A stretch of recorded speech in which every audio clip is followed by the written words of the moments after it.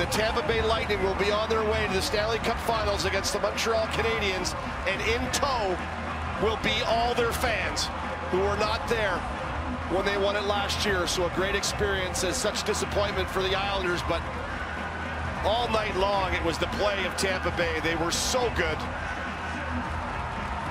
and the Islanders just could not get anything going. But in saying that, if not for a couple of really good blocks at the end, man, oh man, we could be headed for overtime. Shot blocking was something that the Tampa Bay Lightning did extremely well.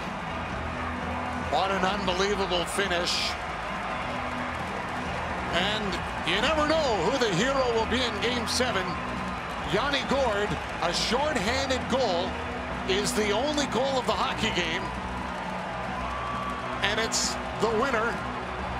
Braden Point will not catch Reggie Leach, but he will have a chance to play for the Stanley Cup.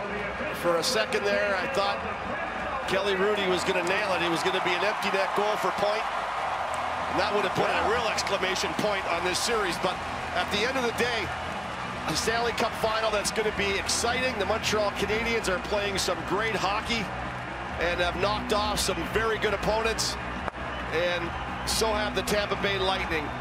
Certainly experience, obviously, and the favorite will be Tampa Bay. The good thing is the travel is going to be so much less than the normal west to east. Right. This is going to be all on the east, and these guys are going to be a lot rested. It's going to be a much better, I think, Stanley Cup final, not having the wear and tear of travel. And all the battles between these guys, and the hand gestures and face washes and little slashes and cross checks and all that, is all over in the handshake. Respect for opponent. This is the great part of the National Hockey League. Andrei Vasilevsky, 4 straight series clinching shutouts, 98 saves in those games. And Yanni Gourde, the last time a shorthanded goal stood up as a game winner in a Game 7. Steve Larmer for Chicago in the 1990 Norris final against the Blues. However, it was the 3rd goal in an 8-2 Chicago win. But it still counts. Yanni Gourde's got the big one that's going to earn the Tampa Bay Lightning the Prince of Wales trophy.